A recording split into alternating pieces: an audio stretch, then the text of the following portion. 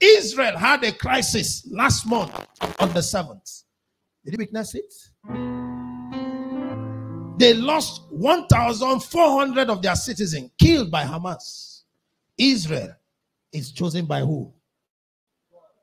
Israel is God's own.